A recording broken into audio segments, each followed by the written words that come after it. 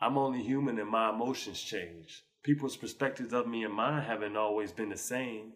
Never quite been a type to automatically conform to the norm. Cause being like everybody else, that's not how creativity is formed. And I wasn't formed to be like the norm. And out of that shell, my reality was born. That I had words to give, and I do believe that you two have just as good as a gift as me. And two is better than one, so imagine what we could be collectively. The more the better, respectively. Large groups could change this nation's trajectory, but not the con way. Some people do this for show. This isn't part of that act. You'll be remembered for how you treat others, not your alternative facts. You'll be remembered for how you treat others, not your alternative facts.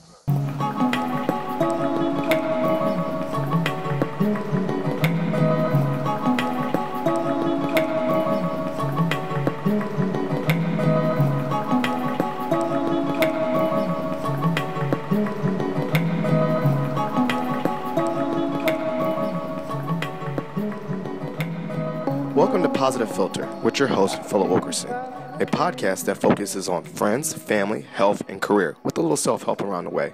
Please join me in this journey for self-improvement, and I hope that what I have to share will make you a better person, thus making the world a better place.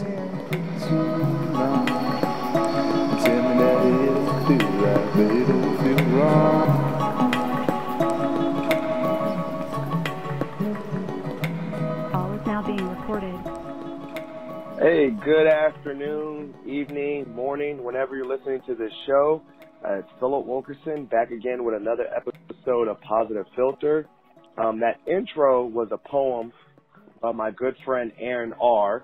And I think it was something that's been on my mind, and it's a topic that I want to discuss, and it's about identity and being true to yourself and being true to who you are, even in, I guess, times where you feel like you have to question who you are, and you feel like the perception that you have of yourself doesn't always match how other people see you, and then still staying true to yourself.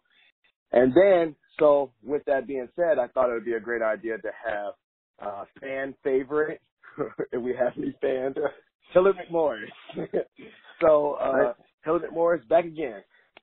Yeah, man, appreciate it. Thank you for having me back again, man. I had a blast the last time. I appreciate everybody that listened to it, man. Support my boy Phil, man. I'm telling you, man, you got a movement that is doing something great in this world, man. Your son is going to be proud. I know Maggie's proud. I'm definitely proud of you. You know, I love what you're doing, man. Yeah, appreciate it, boss, man. And so, you know, the poem was about staying true to yourself, and I think there was a line in there that said, you know, who I am and something about the other people doesn't always agree. And it had me thinking about recently about a struggle that I've had to come with being who I wanted to be or who I thought I was, and then how other people's perceived me. And I would say most specifically, in essence, to my blackness. And so this might be a little bit of a controversial topic for some, but I think it's something that could possibly help others. And so when I say questioning my blackness, I mean, I know I'm black. I love who I am. I'm proud of who I am. Right. Growing up, I always got that, like, you act like a white boy, or you act, you know, you don't act like a black person. And I don't know, for some reason, that's always irked me, or always been like a really sore subject of mine. But just recently, I've come to accept that who I am and being proud and being a black male and being a great example of a black male for my son, I don't know, I just kind of like came to this, like, not like an aha moment, but I really finally come to like this acceptance of who I am. And so I kind of question, do you ever have faced that yourself where you felt like someone questioned, whether it's question your blackness or question, I guess, your heritage and being Jamaican? You know, have you ever faced that or can identify with that feeling? I mean, I feel like I definitely have. I don't know if it was because of what someone said to me per se. Like, no one really said it like to my face and was like, you know, man, you don't act Jamaican, or you don't act black, or, you know, like, I can't remember a time really. And maybe somebody did say it, and I just can't remember right now. But just within myself, you know what I mean? Like, I questioned it. Like, it's interesting.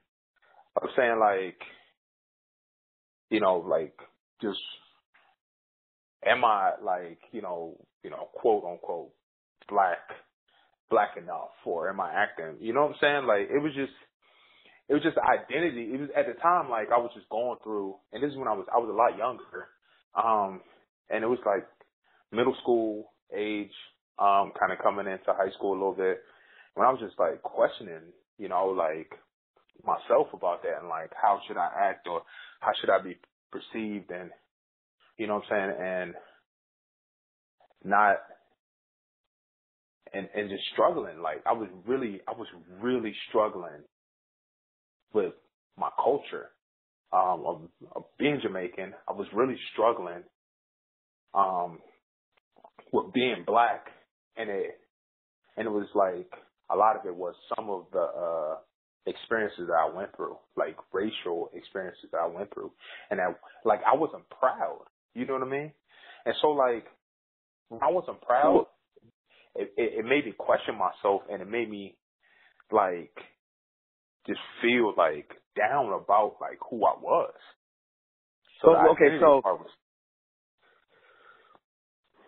So you said, I mean, but you were saying you didn't, like, overtly, I've gotten told to my face.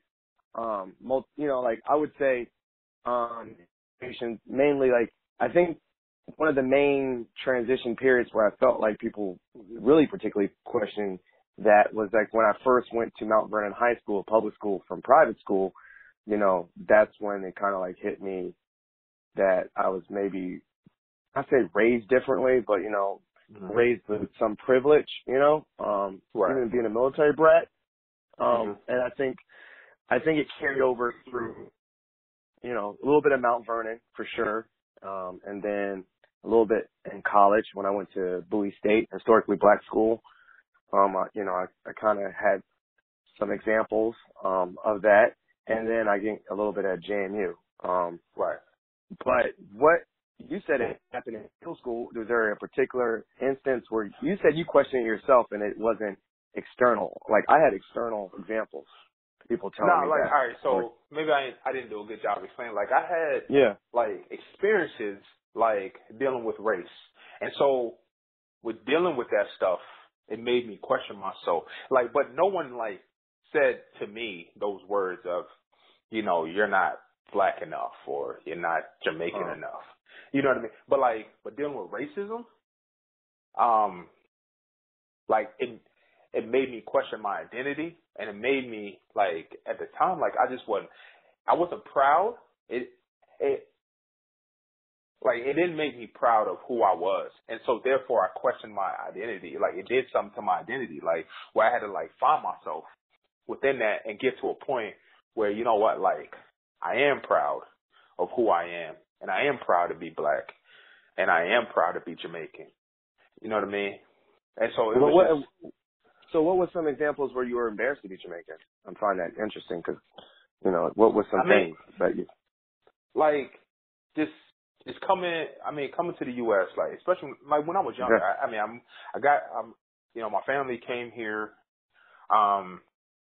you know, and I came here, me and my brother came here, I was 6, at the time. And so going into first grade, and just people, like, I had an accent, and it was really thick. And so, like, people just, like, laughing and kind of just making jokes about that. And so, like, it made me, like, just quiet. I didn't want to talk.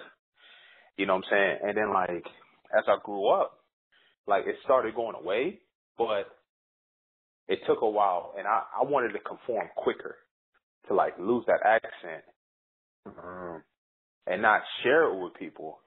You know what I mean? And it's like, yeah. And so, like, it made me, like, question myself. It's like, man, like, shouldn't I be proud of this? Like, I'm different.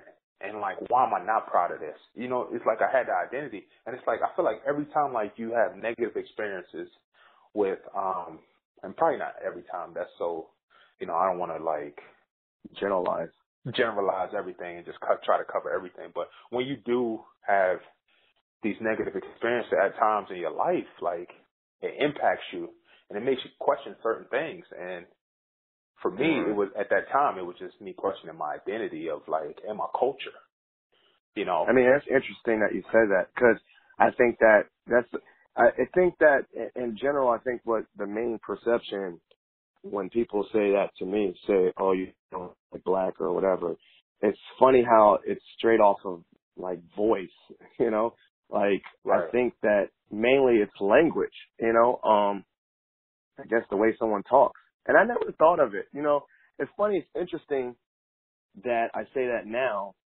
when, you know, I've always been Philip. I've always been me. I've never really fully experienced, I don't think I fully experienced like racism or being different until I like live in certain places.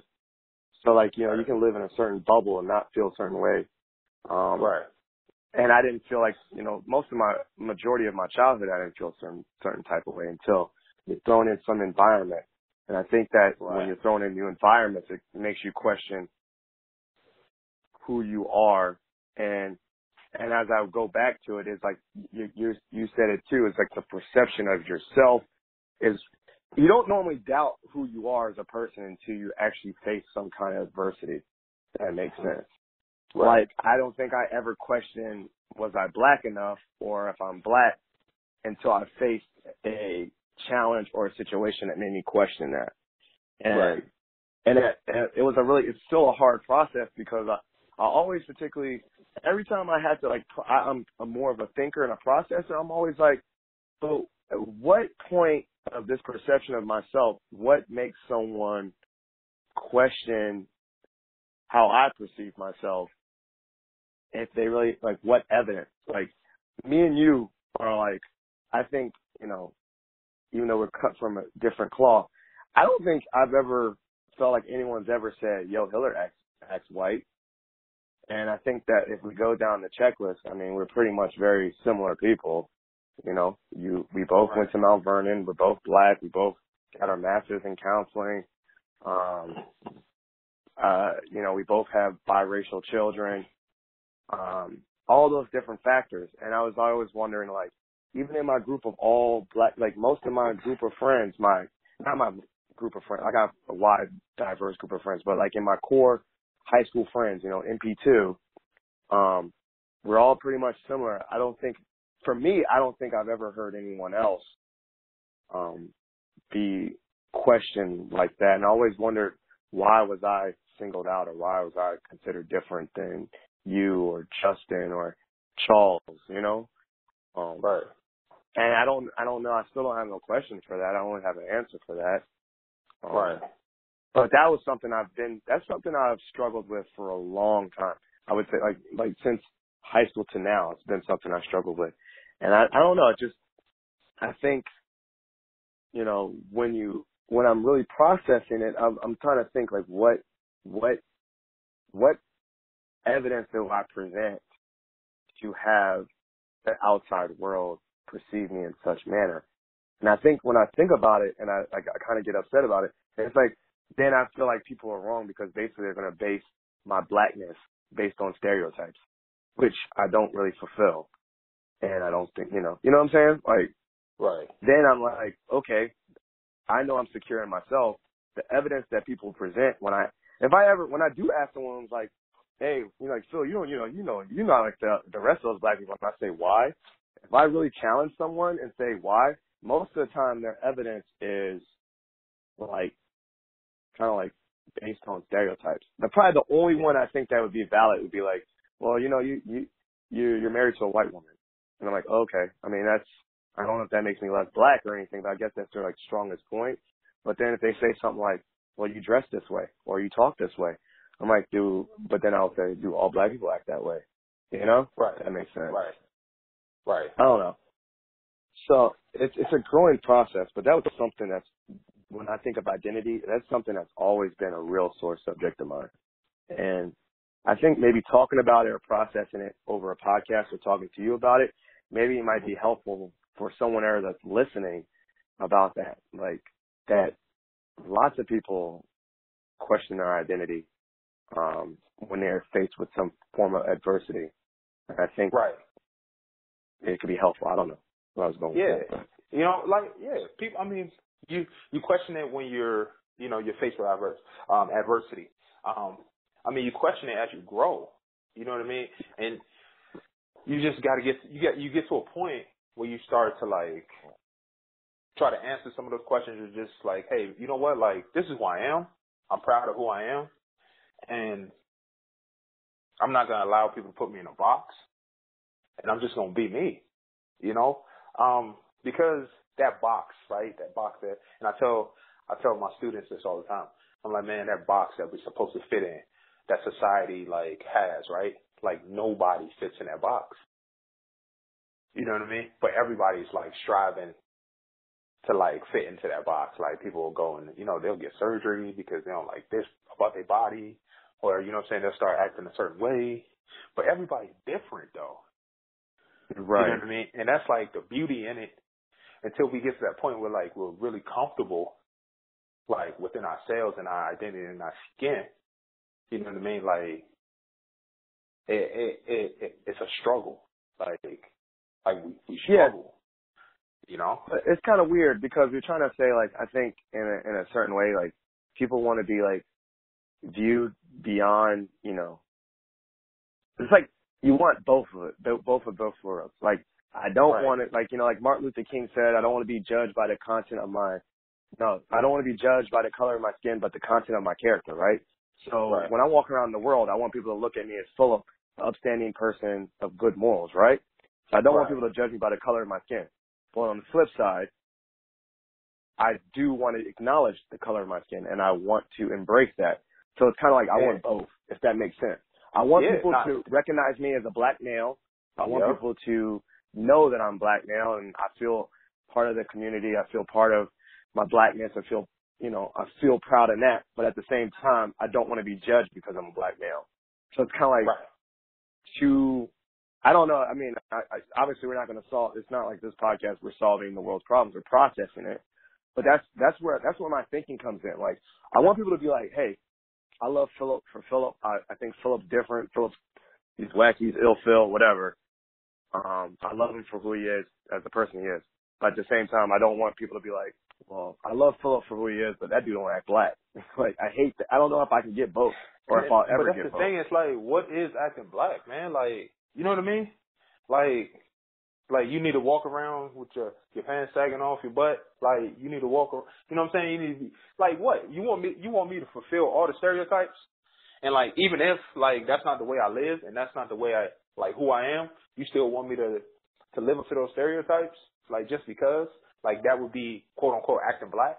You know what I mean? It's like, come on, man, like to me, like that's ridiculous.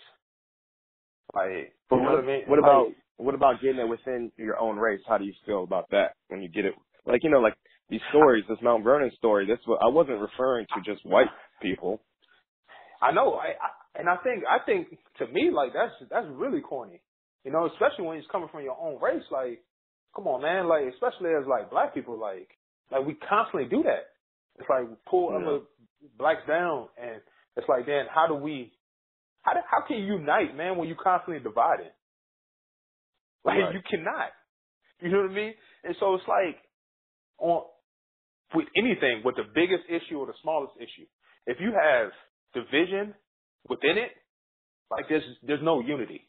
I don't care who the speaker is, how powerful that person is, how influential that person is. If you got people within that organization or whatever it may be, like just wanting to divide and just bring down the other or their fellow members, it's like ain't nothing gonna really come from that, man. It's just gonna be turmoil and destruction.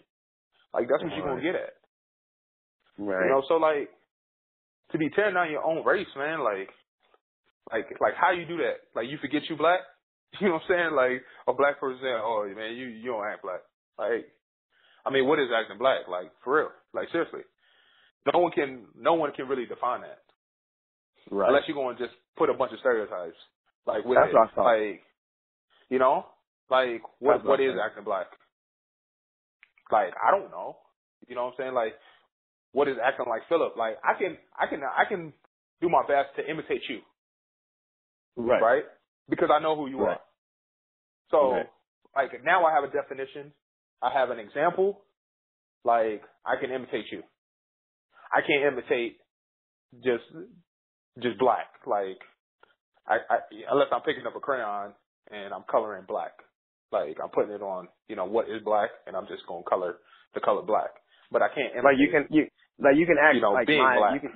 You can copy my mannerisms and how I talk and the way I talk Philip-wise, but you can't generalize that same mannerisms and color and dress and music for a whole race. Exactly. Like, I can just, like, you know, just try to, like, do my best to imitate your personality and who you are. You know what I'm saying? But it's like, you can't just say, oh, you know, I'm a, you know, you acted too white. You know, you can't say that to a black person, or you can't say to a white person, or like, yeah, you act black, because they use slang. Like, slang is used amongst every culture, in every way, in different ways. Like, you go to different cultures in the world, they use slang. You know what I'm saying? So, to me, like, you can't even base that on language, because language is just different. You know, and you got dialect, you got language. Like, that's so different, and people use that as a way to communicate. Right. So that makes sense.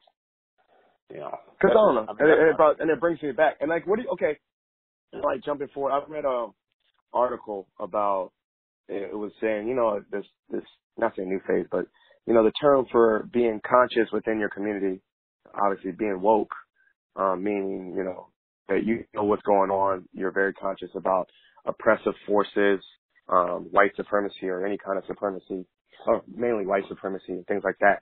Do you think that, I was reading an article, it's like we should stop as black people saying that certain people are less woke when they have a partner that's a different race.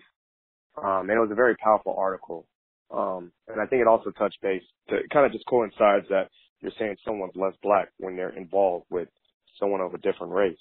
And I think the thing I drew from that article was that, I guess, when you internalize, I think there is a point where when someone says, oh, you act white or you're not proud to be black, is an accurate statement for someone that actually does exhibit self-hating behaviors and things like that, right? You know, let's say, like, I can't stand black people when you're black. Like, obviously that person's not woke. Like, that's a very blatantly sign. Right. But I don't think that you can, and it's ignorant, self-ignorant, self-hate. Mm-hmm. I don't think, I think the article was touching upon is that if you, just because someone is in an interracial relationship, you can't automatically believe that that person has self-hate about themselves. That's a true statement. Now, I'm proud to be black, but I'm also I'm married to a white woman, you know? So does that automatically coin me and put me in a lump of being,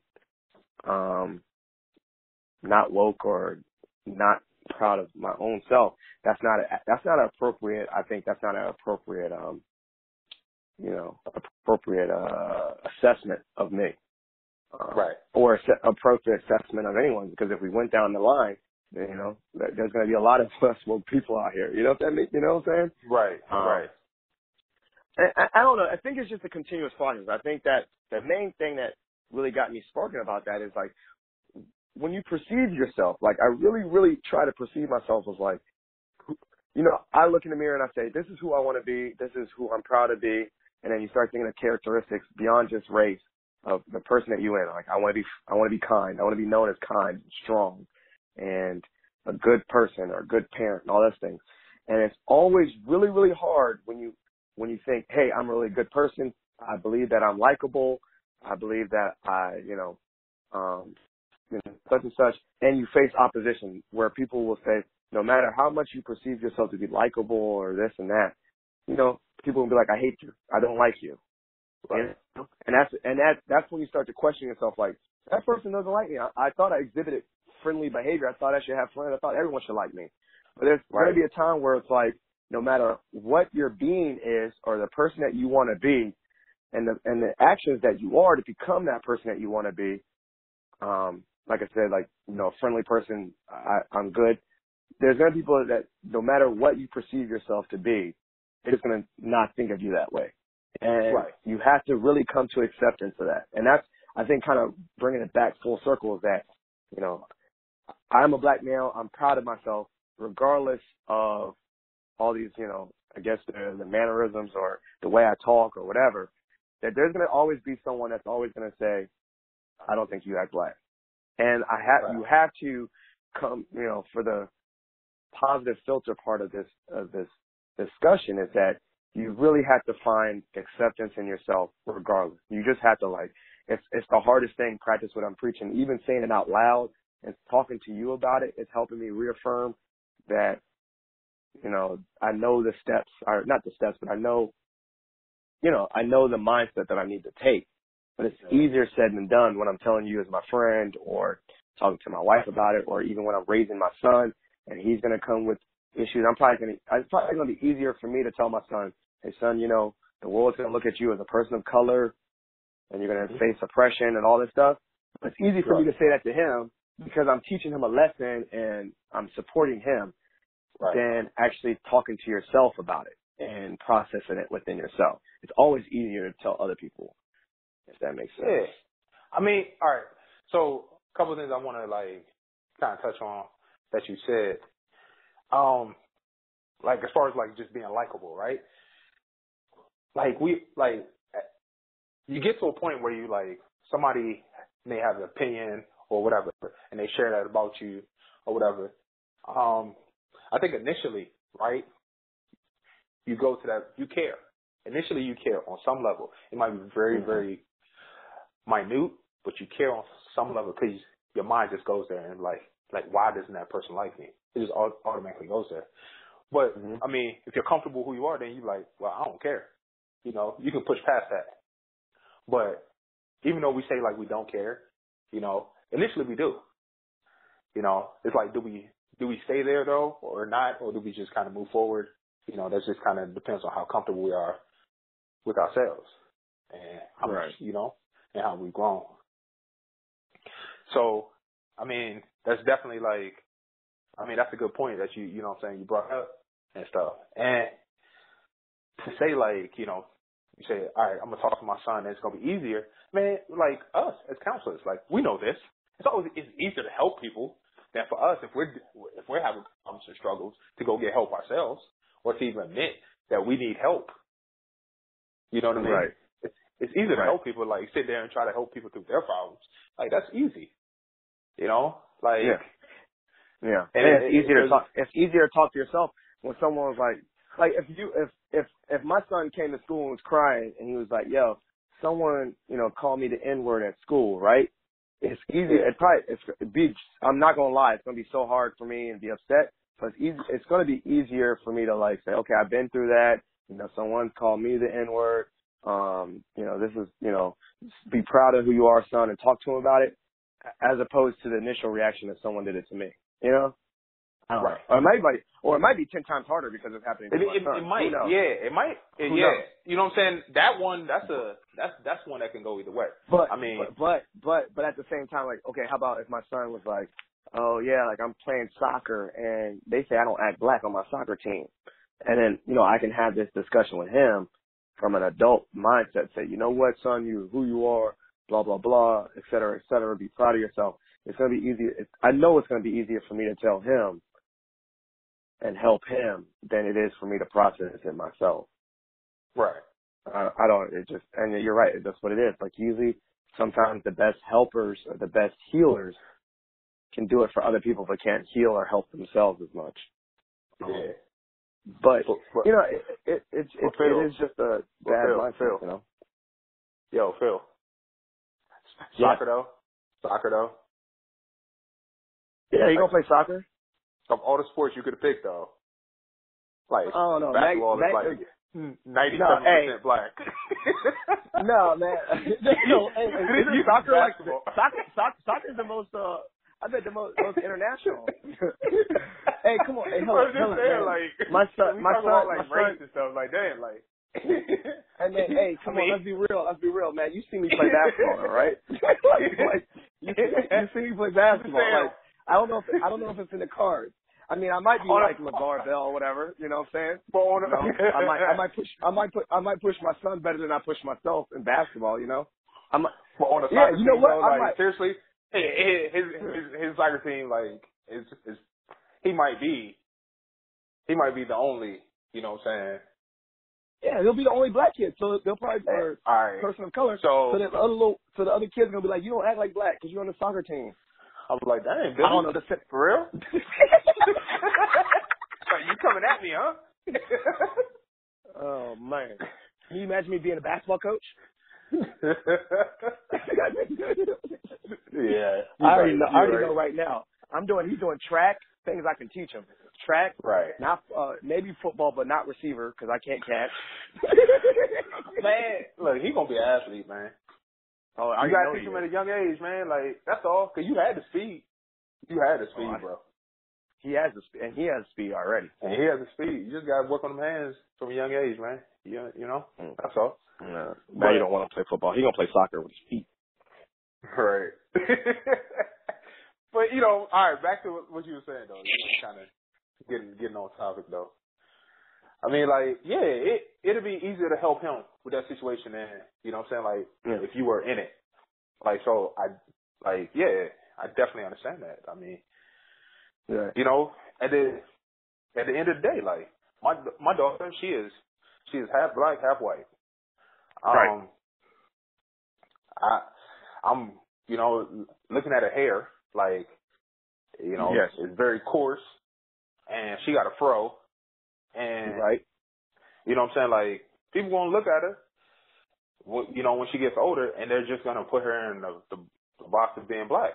Like, I mean, this is the controversial statement of probably the episode, and I'm gonna say it right now. If there's mixed children, to me, in my mind, I automatically coin them as people of color.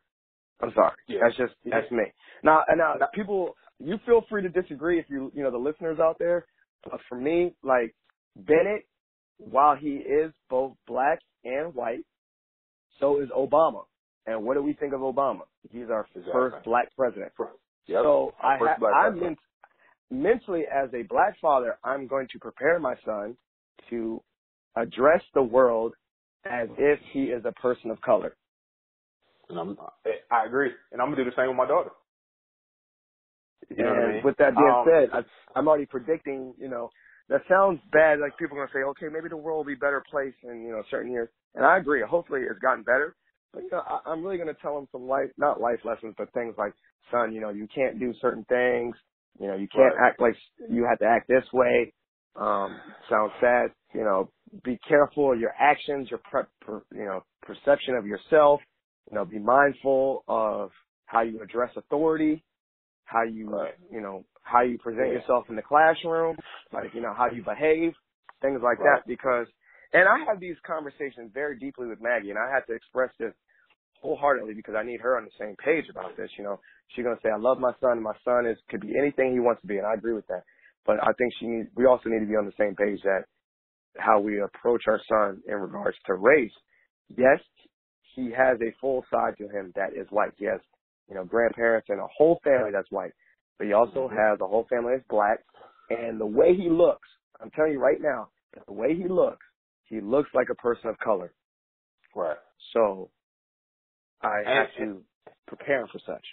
Right. And, you know, and I'm, you know, not telling, you know, I'm not going to ever tell my daughter not to embrace both sides, right? But certain things and certain conversations I'm going to have with her, you know, just being black, you know, so that she, you know, so she understands and she knows, because, you know, like she'll get to a point where she's comfortable. She's going to go through that stage where she's kind of battling. She might go back and forth of, you know, and then figuring out her own identity. Like, that's right. She, you know, she's going to go through that. But then she'll get to a point where she's comfortable. But the world, and just the way the world works, they're going to look at her and perceive her as a black woman.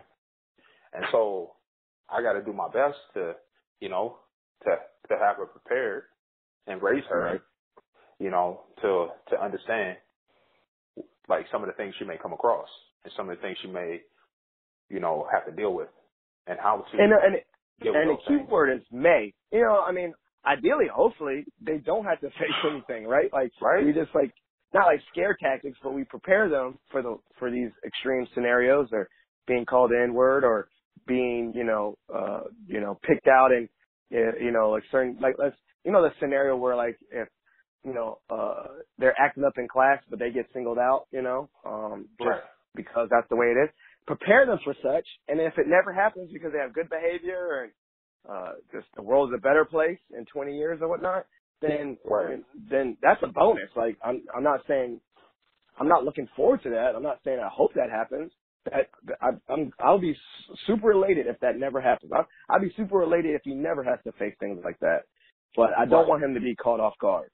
And I don't want him to be caught off guard like, honestly, I was caught off guard. Living in not a sheltered world, but a pretty sheltered world, until I lived in Alabama and got called, the N-word for the first time, and rocks thrown at me, in Alabama, and then going to Mount Vernon and just not saying I faced racism, but just facing that racial identity, questioning and stuff like that. I think that, mind you, I wasn't as super prepared as I thought I was. But at least I can prepare my son for that. And I think that if it never happens to my son, it's a bonus. But I don't want him to get caught off guard. I think that would be the worst thing for me to not to prepare for such. Yeah. But at the same time, for me to prepare my son, for me to prepare my son for the world, I need to be educated myself. I need to be well read. And then also for me to prepare my son to have discussions about identity and race, the best way to prepare him would be to prepare myself, learn, read literature, watch documentaries, be active in the community, be active about causes that mean something to me. If I do those things, then I can prepare him, So obviously, while this journey is something that's always going to be present for me, I think, honestly, having my son has awoken that discussion a little bit stronger in me. I don't know if that's how you feel. Like, I thought about race a lot, and I thought about race and like being called, saying I acted white and all that stuff, off and on throughout life, right? But it never drove home until I had my son. And that's when it really, really hit home, where I was like, I need to have a firm understanding of myself. I need to have a full, firm acceptance of myself, a healthy acceptance of who I am. Because if I don't have a healthy acceptance of who I am, then I'm going to pass down negative perceptions of myself. Like, if I exhibited any self-hate behaviors and insecurities, my son's going to pick up on that, and then he might exhibit those things. So if I wasn't proud of who I was, or upset about who I am, or embarrassed by who I am, or didn't like being who I was, my son's going to pick up on that. He might internalize that. So I feel like having Bennett has actually sparked me to really evaluate those and process those feelings, and thoughts and experiences in the past, and, examples when, I was really upset that someone would question that, because if I want to move forward for myself, I need to move forward for myself to help Benny, if that makes sense. Right. Yeah. I mean, it definitely makes sense, and I agree with that, and you gotta just be comfortable who you are, and to everyone, anyone that listens to this, if you don't like, something about yourself, like, change it, but make sure you're changing it for you, like, really think about that and process that and make sure, like, why am I changing this? Am I changing it for somebody else? Like, make sure any change that you're making, hopefully it's a positive one, and you're making that change for yourself. But don't do a Sammy Sosa. Don't do a Sammy Sosa though. If you black, stay black. Yeah. That's what I'm saying. Positive change, man. Positive change. Yeah, positive change. Yeah, don't pull a Sammy Sosa. And if you don't refer, just Google Sammy Sosa, and you'll see that he did not make a positive change and didn't accept who he was. I don't know. Can I think of another example besides Sammy Sosa? I don't think that's the only one. I mean, they said Michael Jackson. They said he had a skin disease, but come on, man. Like, we can be real. Yeah, Michael Jackson. We can be real. You know, Michael Jackson for sure. Yeah, it's just, I mean, to me, like, I'm comfortable, like, and I don't think I'll be able to, like, survive here in Idaho if I wasn't. You know, like, I'm comfortable, like, with who I am. You know, being a black Jamaican male, like, I'm comfortable with that. You know, okay, what I mean? Yeah, and speak upon that real quick. I'm happy. You know, I'm happy about that. And I know we don't got, like, you know, a ton of time left. But, oh, man, whatever. We got, you know. Explain how does that, I mean, honestly, be honest for you, I feel like that would be a struggle because, like, it's easier for me to identify being black and feel comfortable with it when I'm surrounded by people of color around me because, you know, then I have, like, support, you know. Right. So how do you find strength in that? How do you find strength in being Jamaican and black when there's not as many people of color around you? Because for me, I can walk around, you know, like I said, we did the exercise. I remember we were on the phone one time, and I was like, yo, I'm going to just walk around Nova campus, right? I'm on Nova's campus. And I was like, oh, there you go. 5 black people. I just counted them, like, in 2 seconds. How do you find strength in that? How do you find strength in yourself? Yeah, I'll go through a day, and I definitely won't see 5 black people. Like, which is crazy. Like, you know, It's crazy to me. It's like, you know, coming from a place of, you know, so much diversity. But, I mean, like, I understand, like who I am and, like, what I possess as far as, like, just being able to, I can, you know, like, I'm smart, I'm knowledgeable. I stay up on current events. I do these things. I can hold a conversation with anybody. I can have a conversation with anybody and hold my own within that conversation. But like, I'm truly proud to be a black male. Like, and I can't say like I always felt like that because at the beginning of this podcast, I said like I struggle with that part of myself, you know?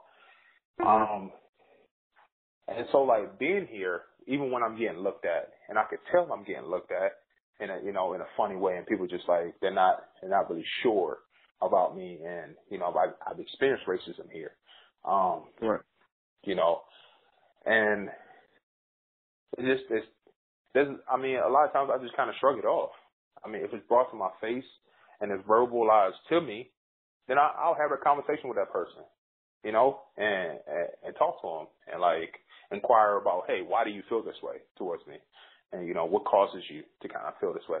And like, you know, and have that conversation.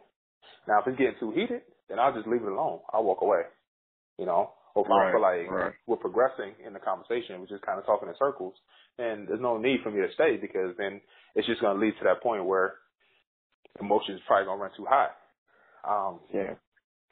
But, and so like I feel like I have no choice but to be, you know, or figure out how to navigate this. And sometimes I don't understand how I do it. Like, sometimes I don't understand how I can't believe I'm here. You know, like, I'm living in Idaho. Like, for all places. Right. You know what I mean? It's like, I can't believe, like, this is where I live now. And so, and based on my situation, I'm going to be here for a while. You know what I mean? So, but, you know, it is what it is. And you just, like, you know, I talk to my friends. I talk to those people that are important, my family. You know, they give me strength. Like, you know, I do pray. You know, I do read my Bible. I find strength in that. You know, in my religion. So in my faith, I find strength in that. And so, you know, and just know, like, obviously, like, I really do feel like everything happens for a reason. And so, like, there's a reason and a purpose for this. And the reason and purpose I'm going through this. And so, like, this is just a part of my story, you know, and I'll be stronger for it when I come out on the other end because, you know, like, because I ain't going to let it break me. like, you know, that's what it is. So even when I get down, like, you know, you find comfort in that stuff. And so sometimes, and you found like, comfort in the strength of you being black. Yeah. Like sometimes, you know, sometimes I think about that too. Like honestly, like when you think about like obstacles and stuff, like this sounds real. I don't know. I'm not gonna say it sounds cheesy, but it might sound like a movie. I'm like, okay, well, first of all, I'm living in a house. A couple of years ago, my ancestors didn't have a house. Okay, I'm driving my own car. A couple of years ago, my ancestors couldn't get their own car. You know, I think of things like that. Does that make sense? It's kind of weird. Yeah. That makes sense. I mean, I got an opportunity to go to college. You know? Yeah. I mean, putting things in like perspective. That. Put things in perspective. Yeah. So I do find strength in my identity too, if that makes sense. Like I find a lot of strength in that. I find a lot of strength in my last name. I find a lot of strength in my family and, you know, my grandparents and people before me. And so like, yeah, I guess I can identify that, you know, having a faith and having things that, you know, like sometimes having those things that you do identify or like categorize yourself, you find strength in those too. You know, like not only is it like a term like, hey, you know, certain, like you can find a strength in something that usually was something that you struggled with. Like, let's say someone says you act corny, right? Like, people say I act corny. I'm corny. I'm a corny person, right? But then I thought about it.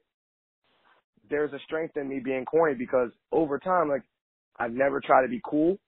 And I think that me being, like, there's no pressure to be cool. If you're already corny, as I am, like, then there's no pressure to be cool. I found strength in just being corny because it's in there. I can just get away with stuff. I get away with being goofy because I'm corny. Right. I'm already corny. Like, what else do I got to lose? So, like I said, if there's something like that, if you feel like you're oppressed by being a black male, which is, you know, you will face oppression. You can say, well, you know what? I already found strength in that too. It may be something that's a thing that causes adversity in my life, labels and things. But then at the same time, you can find a strength in those labels, you know? Right. I don't know. That was just a roundabout way. It's another way of positive reframing it. Yeah. And putting a positive spin on it. And, you know what I'm saying? I understand that. And, you know, and I also understand the other side of it just being like, man, like I'm tired. I'm like, why do I always got to feel like I got to explain myself? Why do I always got to feel like I got to act different? I got to present myself different. You know what I mean? Like I know I have to, when I go to work, I got to dress a certain way. You know what I mean? Because I can't wear certain things to work and, you know, and it'd be cool. You know, like I got shirts and stuff like that are very pro-black. You know, I wear that to work. That's going to ruffle some feathers. You know what I'm saying? One of those feathers being like whoever, maybe a supervisor, and then all of a sudden it's a problem. I can't afford to put my job in jeopardy. Why? Because my daughter's dependent on me and my job and my income. So, you know what I mean? Like, it's like, why do I always got to, you know, kind of tote the line or walk the line? Like, you know what I mean? I can't just, like, outright just, you know, but, like, you know, the world ain't fair. You know, life ain't fair. You know, and so there's certain things, like you said, adversity is going to come for everybody, man. It rain on the just and the unjust, right? So, like, there's going to be stuff that you just going to have to deal with. And you got to make the best of it, you know, putting that positive spin on it, you know. Find strength in it. And find challenges in it. And then, like, and, you know, and kind of, and move forward, you know, because if you don't, like, then you just sit there and you just kind of waste away, you know. And you find strength in it. And obviously, when you question, right, if someone questions who you are and then you have to question who you are, well, then that can also be an opportunity for you to discover who you are. You get what I'm saying? Perfect. Because then that's perfect. While you are questioning, like, what is it to be black, then you're going to go and not research being black, but just research black, you know, blackness, black culture, and the culture, and educate yourself. And then guess what? You gain something out of that. You gain something out of being questioned. And you became more sure of yourself. So I think that's a good way to end the podcast. You know, I think this is probably this is definitely our longest episode. For sure. Obviously, I'm going to have Hillard McMorris as a recurring guest, aka might even morph into a co-host.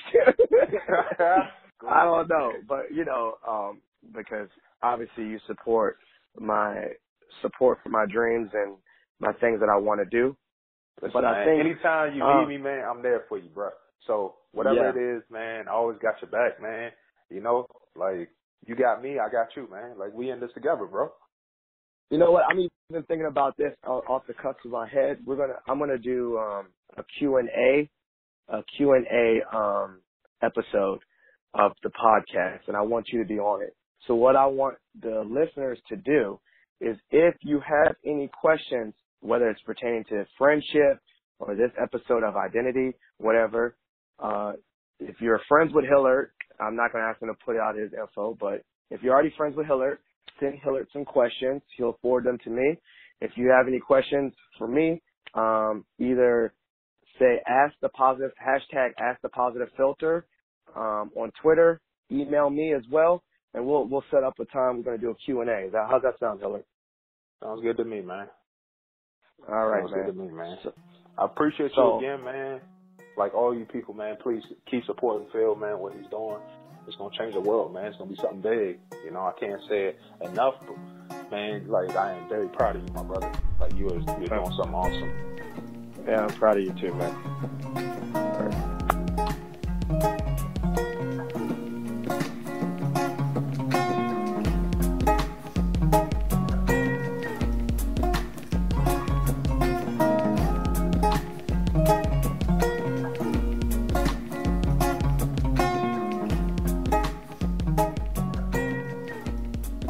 You have been listening to Positive Filter, a podcast that focuses on friends, family, health, and career with a little self-help along the way. Positive Filter was edited by Ronald Young Jr., host of Time Well Spent podcast and creator of Oh It's Big Ron Studios. For this episode, I'd like to give a special thanks to Aaron R. for the poem at the beginning of this episode. His book, Poetically Correct Volume 1, can be found on Amazon, and his poems are also available online at aaronrpoems.blogspot.com. Major shout out to my main man Hillard for the guest appearance, Ryan for the music, Maggie for always being a supportive wife, and all the listeners. If you have any questions for Positive Filter, please message me or use the hashtag #AskPositiveFilter on Twitter. If you enjoyed this episode, please share it with your family and friends. Spreading positivity is a movement. Thanks for listening.